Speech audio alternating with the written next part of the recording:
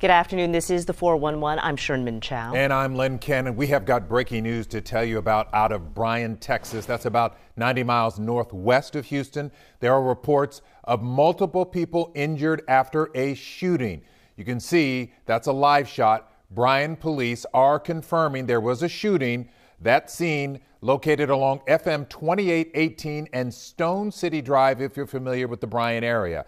Air 11 is heading to the scene. We're working this story to get you more information. Rusty Surrett from our CBS station in Bryan has an update.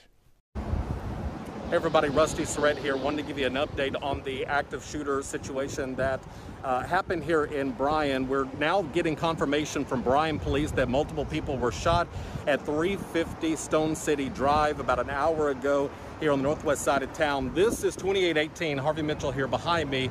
We're right across from Jane Long School, which has just lifted its lockdown. Police saying, again, multiple people injured in a shooting incident this afternoon.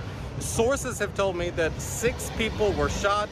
There are a few of those victims who are in critical condition, and at this point, there is not a suspect in custody. So that is the very latest. We're about to move a little bit closer to where the shooting actually happened. So stay with KBTX. The KBTX social media platforms will get you the very latest.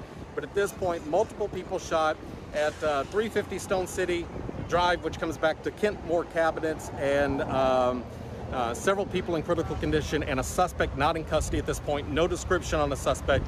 We're going to move a little bit closer. We'll keep you posted on the very latest. Stay tuned.